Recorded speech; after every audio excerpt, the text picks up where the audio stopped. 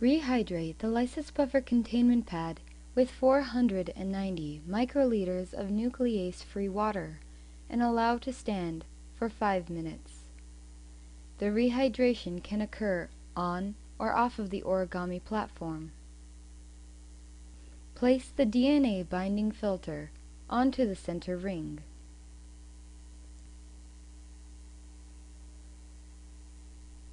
Fold the waste pad layer under the filter layer and place the buffer pad onto its patterned platform. Fold the sample cup layer onto the filter layer and load the sample into the sample cup.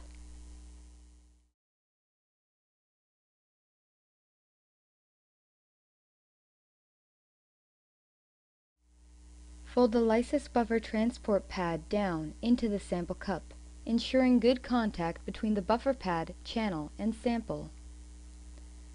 Place a clean weight on top of the device to ensure contact between layers. The device can now be left to completely decongest the sample, or about 30 minutes. When lysis is complete, remove the weight and check the sample cup to ensure complete decongestion of the sample. Unfold the sample cup layer, the channel layer, and the unused layer, and cut them off to facilitate ease of use and to reduce exposure to harsh lysis buffer chemicals. Wash the DNA binding filter with 100% ethanol. When the ethanol has completely wicked through the filter into the waste pad can be removed and the filter can be set aside to dry.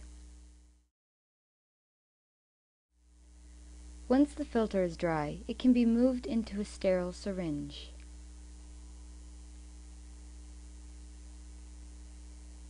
Load 150 microliters of low-salt elute buffer into the syringe. Siphon the elute buffer up and down through the filter, using a sterile petri dish at the bottom.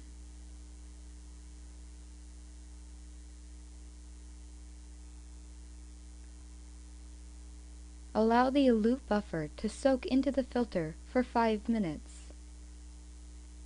Collect the elute buffer into a nuclease-free tube and store for PCR preparation.